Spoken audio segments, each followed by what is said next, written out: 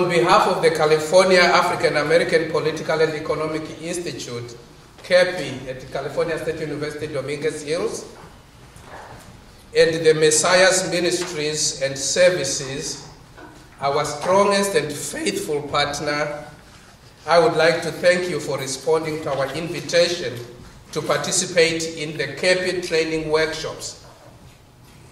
We welcome you to the first session of the Essentials for Nonprofit Organizations program.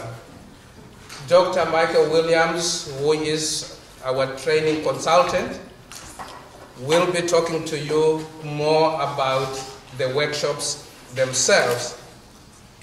We have a series of 4 training workshops, and each month you will get a workshop. This time we are scaling everything up. We want to be the model for helping nonprofit organizations succeed. We want to train leaders in the nonprofit organization sector so that you are able to meet the needs of your communities. I'm sure some of you already know that the California African American Political and Economic Institute is the brainchild of the late Assemblyman Mervyn Dymally and was created by the California State Legislation SB 1721 and signed by former Governor Gray Davis. One of CAAPEI's primary goals is to design and implement training programs for current and future leaders and business people. So we have chosen and demonstrated commitment to supporting nonprofit organizations because the growth and stability of our communities to a very large extent rest on your shoulders. Collectively, you represent local solutions to local challenges and needs by providing services that range from medical and childcare, workforce training and education, creative arts and performances, counseling, food and shelter, housing and economic development, and much more. Your organizations touch our communities in real and deep ways. And I just want to thank Dr. Michael Williams for being a strong partner in this program. You know, he is an expert in this field. When I first met him, he was helping me to start a nonprofit organization for our ministry. And ever since, I have always tended to him for expert advice. And I say to you today, if you have any questions, if you have any areas that you need help, today is the day to get that.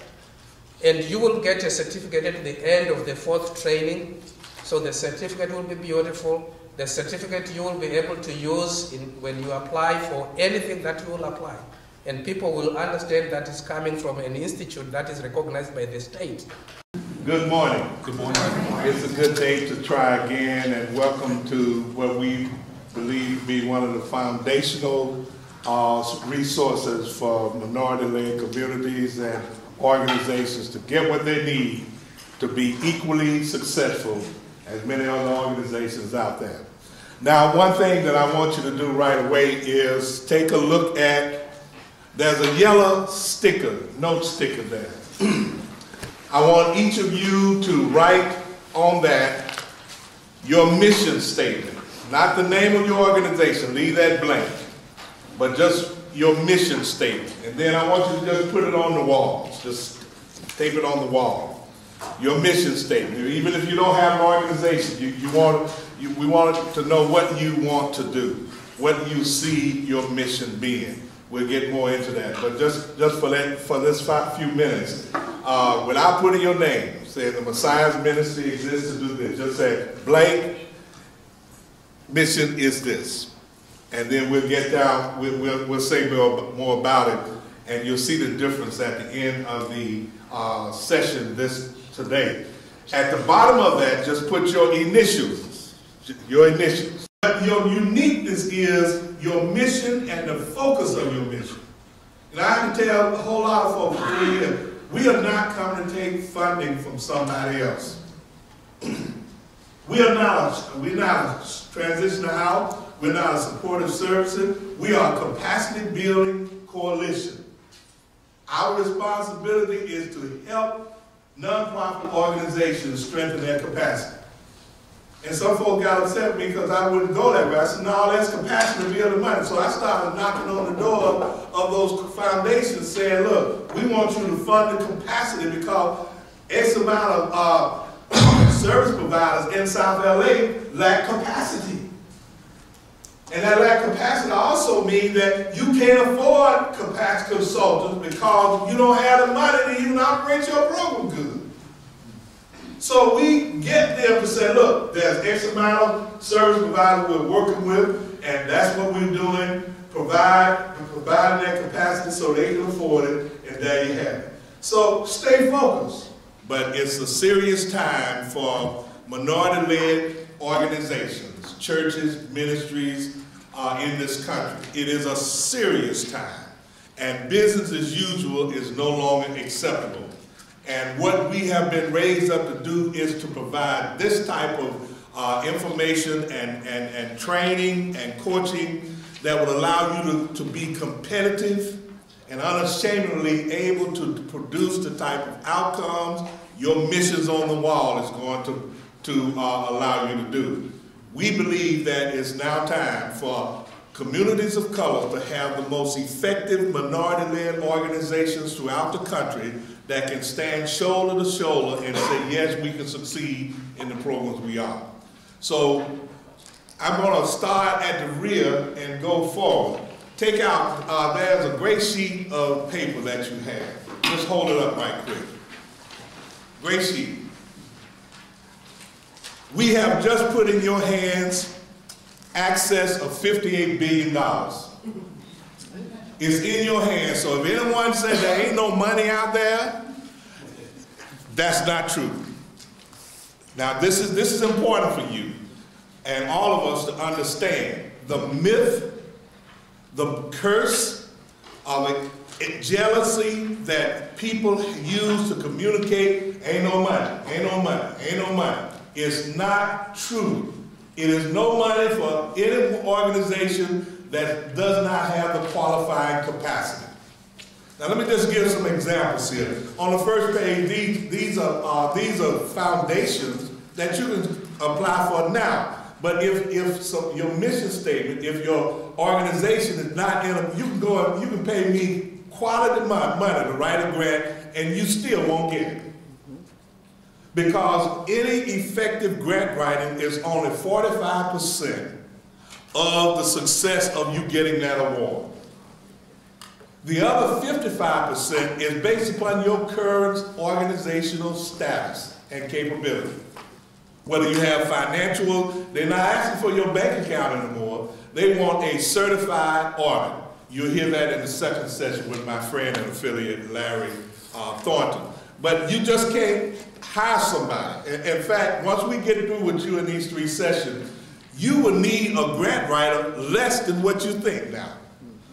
Because we want to help you build a template for your organization to use to drive your efforts and energy to achieve your goals. Now, look on the second page, on the third page, page 3. Now, this comes from the Foundation Center up in San Francisco and New York. You see those little books on the side? What's the first book about? It's Grants for Who? What's the second book about? It's Grants for Who? And the third book is Grants for Who? And go on the back page, it's Grants for Who? And the second one is Grants for Who? And the last one is for who? Now when you look at it, let's go at the bottom, religious. Look at the bold print. There is available $1.4 billion for nonprofits providing services in religion. Now does that sound like there's no money out there? Can I go up to the next one? For children and youth. $5.3 billion. I do all my math right. $5,386,798,483. started, and this announcement, you'll one up because these funding announcements won't come out until the end of this month. But that's how much money is made available for the type of programs and services and ministries and outreach programs that you're talking about doing in your program. So number one, I want to demythicize the understanding that there's no money. I don't care if the government goes out of business. There's always going to be funding for nonprofit organizations that manage with the appropriate capacity and provide the outcome measurements that impact the environment. Now, I just mentioned somebody's mission statement. Yeah. So, but in order to get to this, we have to deal with that. This on the wall. Your mission matters more than the money. A lot of people, a lot of minority-led organizations right now, even as I speak, are going out of business because they mismanaged money and they forgot to put the greatest priority is the mission of the church. I saw Larry sit over there talking to, thinking about my brother working with the film and said, I need to get with him. That's what it's all, build relationships. No one ought to leave here a stranger over these 3 sessions. You need to get to know one another because there's enough for all of us. But the first thing that captures the attention of any stakeholder and investor is your mission. Your mission statement. So let's take a look at that. I had missed some things. Someone know that answer there? I know my sister here may know it because we did, Adrian may know it, but who can tell us who's the founder of the nonprofit organization? Anybody? No, I want you to hold yours. You got your blessing coming. I got something for you. Anyone knows the founder? I'll give you a hint. He said, Jesus. Who? Yeah, I'm kind of quiet with that. Jesus. All right. Well, he's the first founder of faith-based organization and a successful founder. Yes. And if anyone comes after me, you can do the same thing. You can be successful as a faith-based organization. I like to put that in there because that's my boss. He's the boss of the Messiah's ministries and services. Now, let's look at our session. What we want to do is identify some common nonprofit management deficiencies among minority-led organizations. Now, I'm going to focus on minority-led organizations.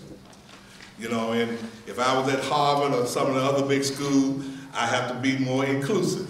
But I'm exclusive here because that's the mission of CAAPEI and Dr. Farusa to work with minority-led business and organizations so that they can have the type of capacity that allows them to be an equal person, an organization to serve our communities. The next other thing we're going to do is understand and crafting a mission statement and vision statement that creates an organizational sustainability and mission success. Underscore that. Whatever your mission is, it has to be able to project in confidence that you're able to sustain what you're going to do. And then have mission success. The other thing that I don't have on there is this. Introduce the best practices of governance and leadership structure. My brothers and sisters, African Americans, minorities of organizations are going to jail right now. Right now, some in this community, some in communities, you don't even have to read the national news media. The rumors that organizations who've gone down and embezzle money or miss money is simply because of that third thing. They're not governing themselves properly. And if you're going to get any funding, successful, I'm going to leave the money part out, successful resources, you got to learn how to manage it right now when you don't even have it. Your related trip and expense to this training today is an business-related expense. from your house to here, from the parking, attendance fee, and the registration, that's all business related. You need to be able to document that. And if you registered online, you also got a confirmation. That's your receipt. And when you get your parking ticket, instead of throwing it out the window in the dashboard, you tack it on to your registration form. That's your receipt. At the end of the year, if you don't have a business and you're working from home, you ought to designate a portion of your home where you're working as business-related expense. That includes your mortgage, a piece of your mortgage. That includes your utility. That includes your phone. Wherever you set up business in your house, that could be business-related expense. And Larry's going to talk about that more in detail next session. But first of all, let's look at some things that we all can say amen to. If you can't say amen, just say These are common problems that 95% of nonprofit organizations are experiencing. Number one, poorly structured or lack of functioning board. Got my cousin on there. Got Nene and Boucher and you know, I got all my folks there so everybody can say eyes have it when I want something done. XXX. Poorly structured or lack of functioning board. What do you mean by lack of function? Don't meet, don't have regular meetings. When they come, they just want to see how much money was raised. None of the duties and responsibilities that's associated, related to that board responsibility. Number two, lack of governance and legal structure. 85%, I'm staying in the 80 and 90 percentile range on these issues. 85% of minority-led organizations have never completed their exemption process. I know some churches that say, well, we got an EIN, so we a federal employment identification number, so we're tax exempt. I said, I'm a long way from that. That's what folks out there believe that because they have an employment identification number, that makes them exempt from as a nonprofit organization. No, it doesn't. The governance and legal structure means that, number one, when you apply, who needs to apply for 501c3? Before you sign those papers to apply for your exemption status, you need to read it. Because what you're saying that by law, I am going to operate this nonprofit organization according to the rules and regulations and the yes and the no's that I have documented on this form. But most of the time we get somebody to do it for us and we just sign it. You'll be surprised how frustrated I become that I don't do it no more like I used to, because I started taking some of that stuff back because the people I was doing it for, well, I'm gonna do that. I said, you can't do this with this. Well, yeah, they say, I said, no, I'm telling you now, you can't. And they still won't. I tell you, give it back to me because my name is on it. And whoever is bootlegging your directions, you hang out with them, but you cannot and will not, under the circumstances, take what I've done and stick it in there, and all of a sudden you get certified, and then you start doing stuff the wrong way. There are 3 exemption processes that must be completed within an 18 to 24 month period of time. 1, properly articles of incorporation submitted to the Secretary of State of California. 2, properly franchise tax board form 3500 must be submitted. And 3, the form 1023 to the IRS. Now most folks have got 1 and 2, 1 and 3, that is they got their state incorporation and they got lucky and got their 501c3. But they did not complete the franchise tax board 3500, which means that if you have been in operation for any length of time and have not completed that, you're being fined $800 a year and don't even know it. Your organization is being fined. If you have not completed the form 3500, for your nonprofit organization, annually, the state is finding you $800 plus interest. Now, you want to know more? See Larry, or come back next session. And the third thing is that many organizations have went off on their own after they were approved as a 501c3 organization and never adhered to the very first compliance and regulations that's necessary to function. See, they asked you some questions on that. Name your board of directors. And then you said, well, it's Baby and JoJo and my granddaughter, my niece and my brother. And then the next question they ask you is that, are any of the names up there related? Now, it's easy to say no, a lot is easy to tell. Because you want to have folks on there that's going to roll with what you say.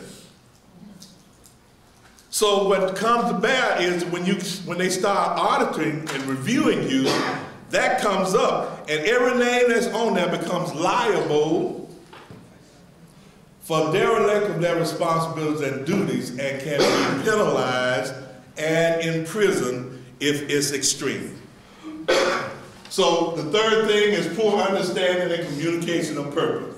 That's because the mission statement does not carry the type of understanding and recognition to allow your organization to function under its foundation. Without a good mission statement, you have what they call mission drift. And mission drift is every time you hear about some money, you go over here.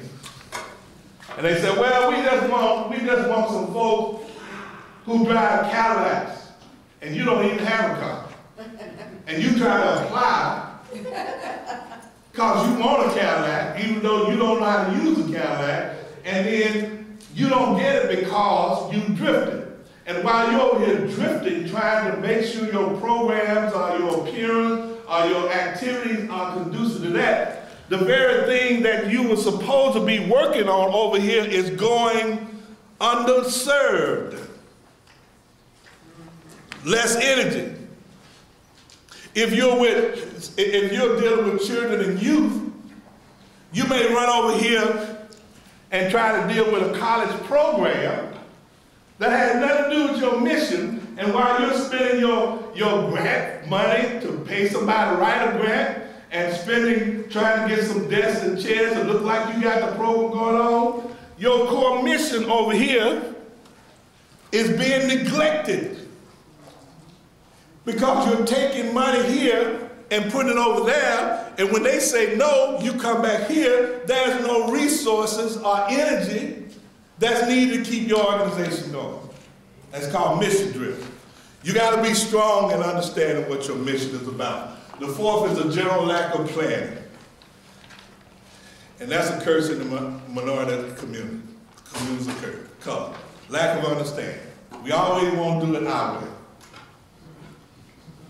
We always want to do it our way, and most of the time, our way is out of compliance anyway.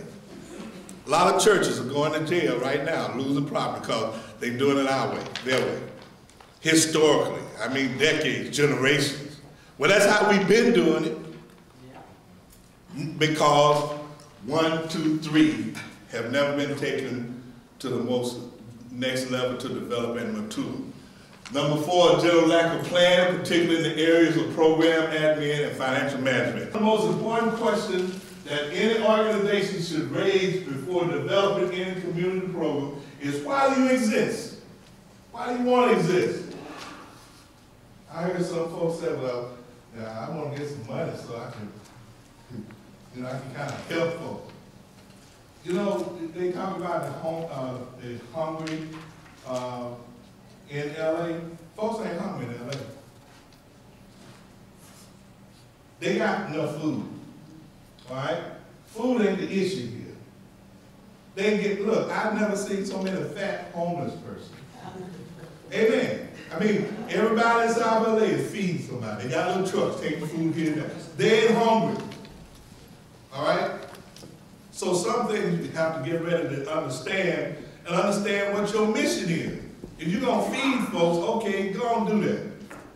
But just understand that they may need more to you when they sit down at that table and say, You know, I got 2 children in the car, and I was too embarrassed to bring them in because they don't have good clothes. I got one child that has some mental health problems, and I didn't want to bring them in. Are you listening where your keys are? At that one meal with that one person, they got 3 social issues already. I'm out of a job. I can't take my child to school because they cut up. They don't know what's wrong with 5 issues. Now, you just served a meal. What else can you do? You should have a network of others so that you can learn how to pick up the phone and say, hey, Larry, I heard you got this house over here. You got 14. You still got the room? I got a person over here that that really needs your help, and I'll work with you to get the paperwork in order. Okay, matter of fact, I'll bring them over if you got them. You don't have to come get them. That's collaboration. It should be documented by both. We took one of our clients over to Larry's place, and Larry took him over there to the film youth program. So 3 out of 5 problems are being addressed at the same time. That's why we need each other. Why do you exist? There's no use in creating an organization, and this is a personal goal, if you don't know why you exist as an individual. If you're not stable in your own ways, you can't mess with folks who are unstable. It's just a tsunami waiting to explode. So you got to understand, what's the confidence in you? You know, when I came into South LA in 2009, and I introduced myself, my name is Michael Williams. I'm a servant of the Most High God, and mission and failure is not a factor. He said, what's wrong with this food? Where you come from? That's my personal mission. I come to reduce to more than 8,000, help to find a way to reduce to more than 8,000 homeless people living on the streets every day in South LA. They say, yeah, right. And since that time, we kept over $4 million from being taken out of South LA, and we increased $3.4 million over the last 3 years to come back to LA, South LA, to service providers who were doing it and trying to do it the right way. My mission, my personal mission, is that I'm on a mission because I'm a servant of the Most High God. And failure is what? When you know who you are. When you understand who you are, you can declare that, and you don't have to try to get anybody else to endorse it. It's you. You need to know. So when all hell breaks loose, when the funds are funny and folks don't want to come around, are you still going to be who you are? And if you can be who you are, then you can create the understanding on why you exist as a community development program. So why do you want to do this? We ask some questions. When you talk about missions, what is your basic purpose? You'll be surprised. A lot of folks, especially the churches, think that that's free money that they don't have to pay back. Pastor said, look, let's go and do this 501c3 because, I was sitting there with Michael Williams and Larry Thornton, and they said, we can get $5 million if we grow this way and get this thing. What we need to do. And they go on and pay for the application process and perhaps get it. But then they turn around, right in Compton, preacher embezzled over $1 million over an 8-year period of time from a church that was falling down, and he was living in a multi-million-dollar house in Corona. They called him when he went to jail. I ain't calling no names, but y'all don't understand what I'm saying.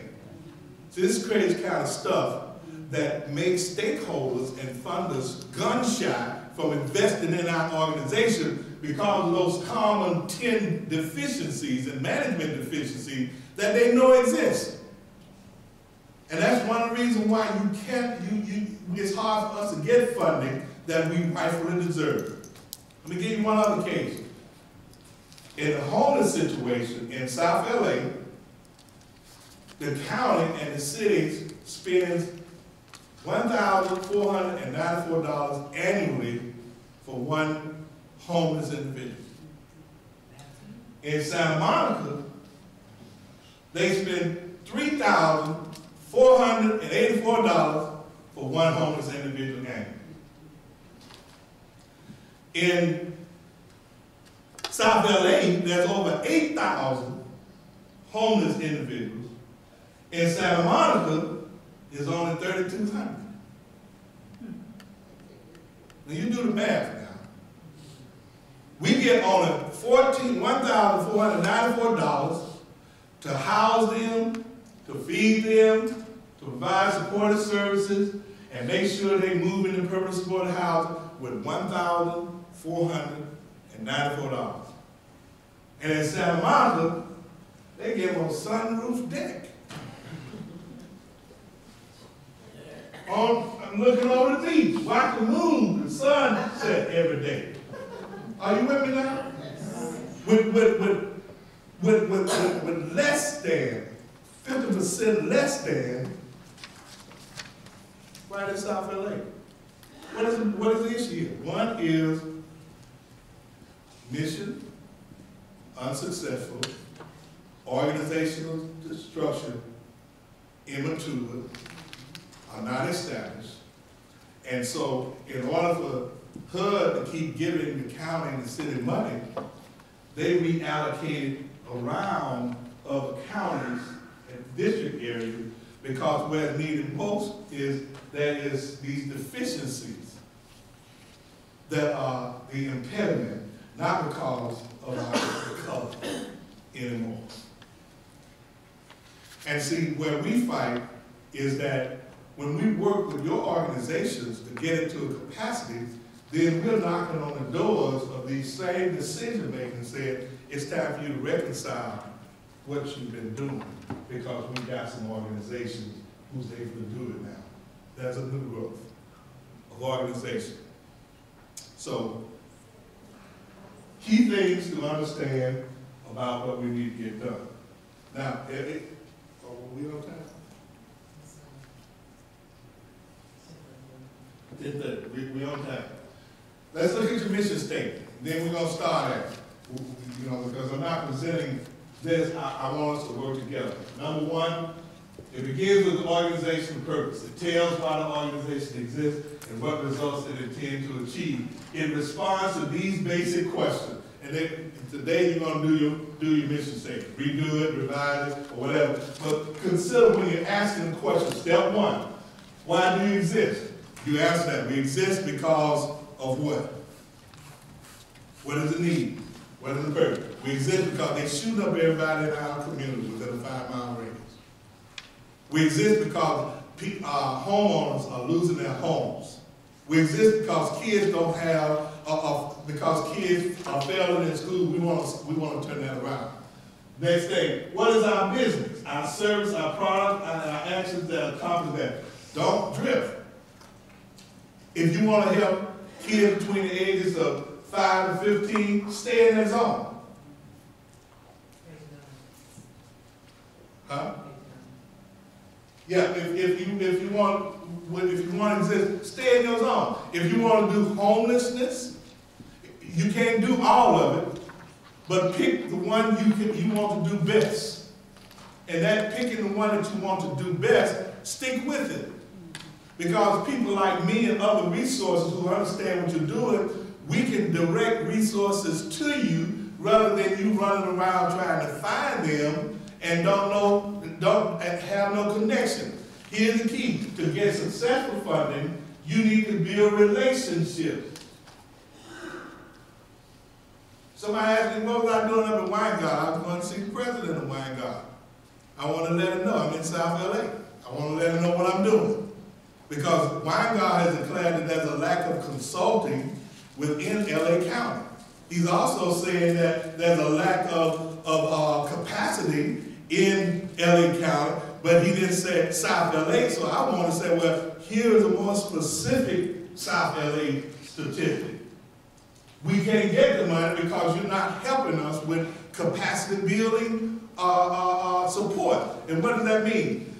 For me to come in and work with you 12 months, that's a consultant agreement. That consultant agreement could be in the thousands. But instead of you having to foot the bill, we have set up foundations who are going to reach out resources to work with you to build your organization if you know why you exist. Now, everybody ain't going to qualify for this because some folks want to throw you off. You know, they want to say, okay, I'm going to roll with you. Then when they get the money, they go another way.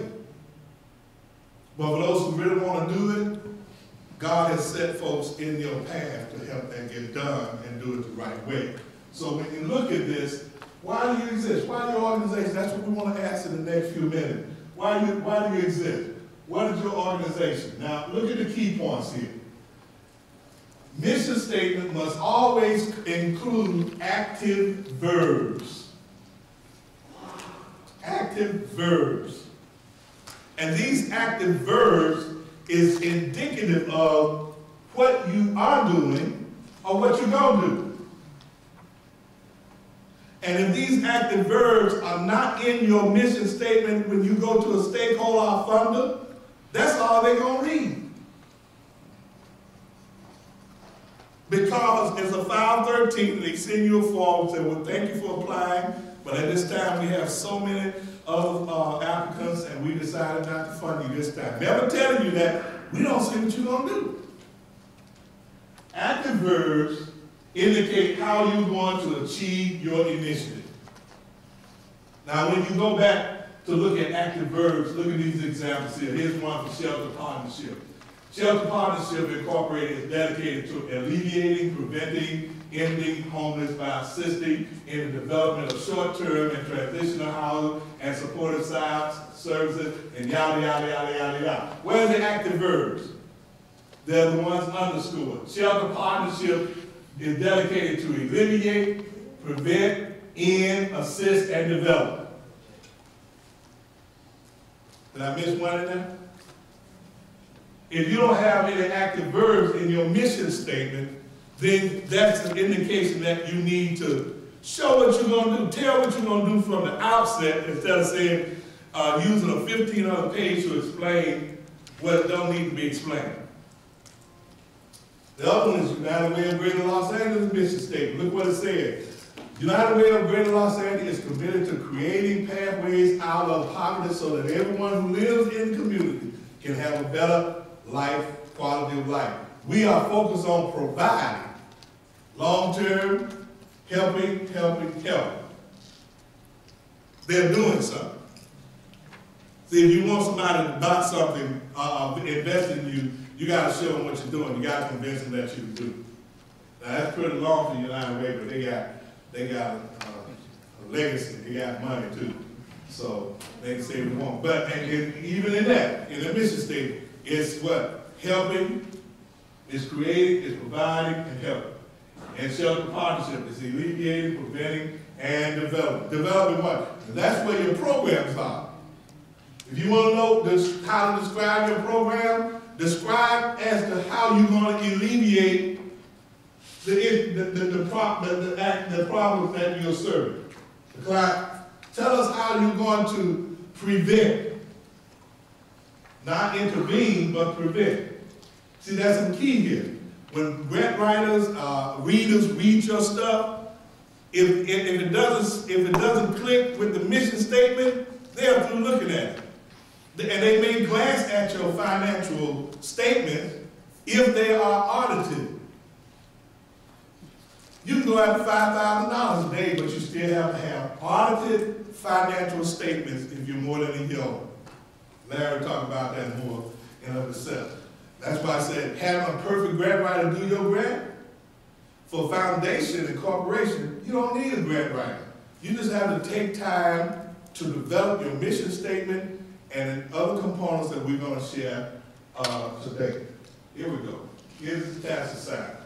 Go back to your mission statement. Write it down.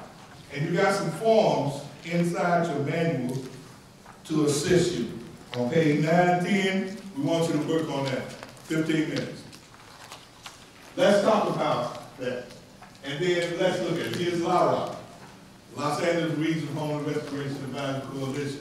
Become a collaboration of faith and community-based organizations, churches, working collectively to reduce homelessness within South LA by providing, by influencing, by leveraging in a targeted area.